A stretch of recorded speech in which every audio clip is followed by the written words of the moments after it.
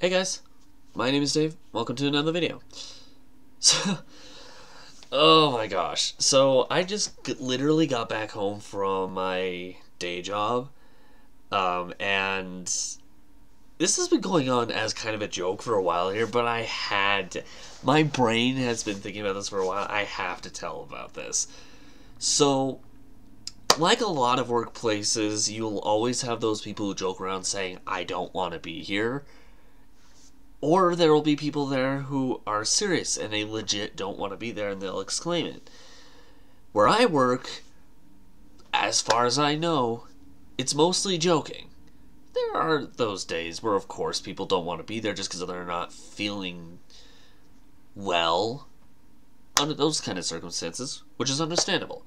But in this case, it's complete joke, so keep in mind the rest of what I'm about to explain. It's out of a joking manner, and there's no seriousness to it. So,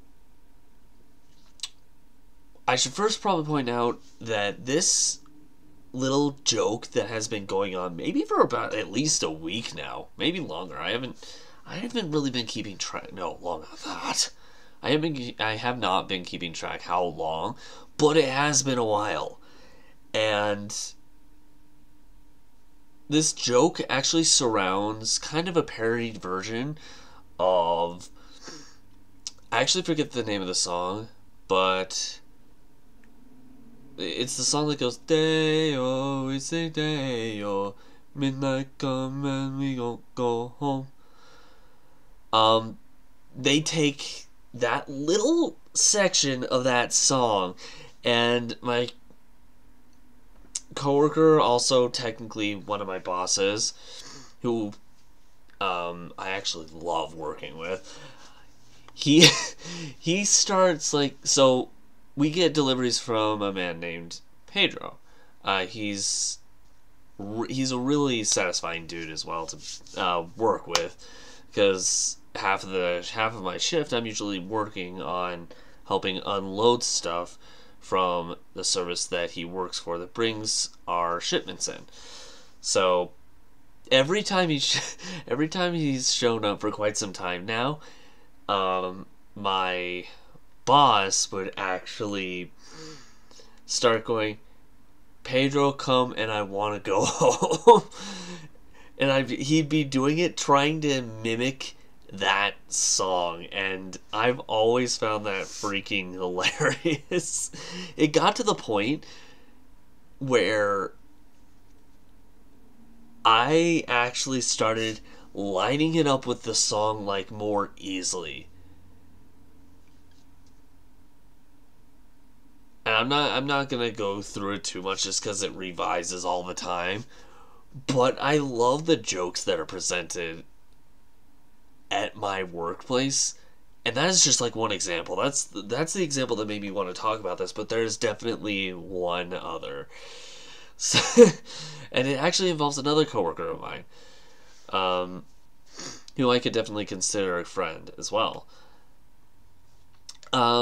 This particular coworker has a very particular way of going about putting things away. Normally, it is a bit scattered, or it had been in the past, I should say. It's a bit more organized now, but when in the past it was a little bit scattered, he would have this process about going about things, or what he called his system, and one part of taking care of anything is we'd have to clean out the products that have been returned, since the warehouse I work at deals with returns. And he was putting them away. He wanted them in a specific order with the piles that were being presented behind us of the finished products that needed to be put away. I would stack them back there, not really thinking, okay, there's a specific way they need to be stacked. I would just stack them back just to get them in the situation of, hey, these ones are done. And at a point, it was explained to me by him that he had a particular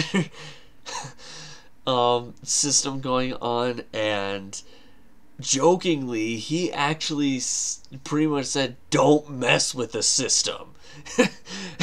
That joke constantly revisited itself so many times to the point where I'm like, you know what? I am going to make you a shirt that says "Don't mess with the system."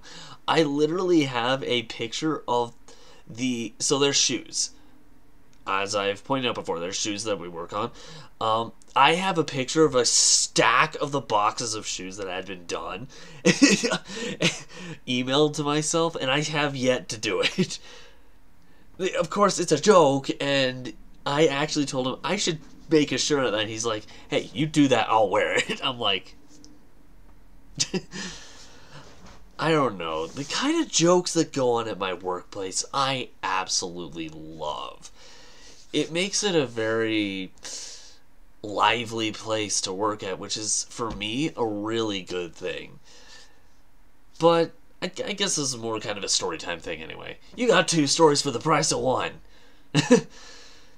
What did you think about this video today, guys?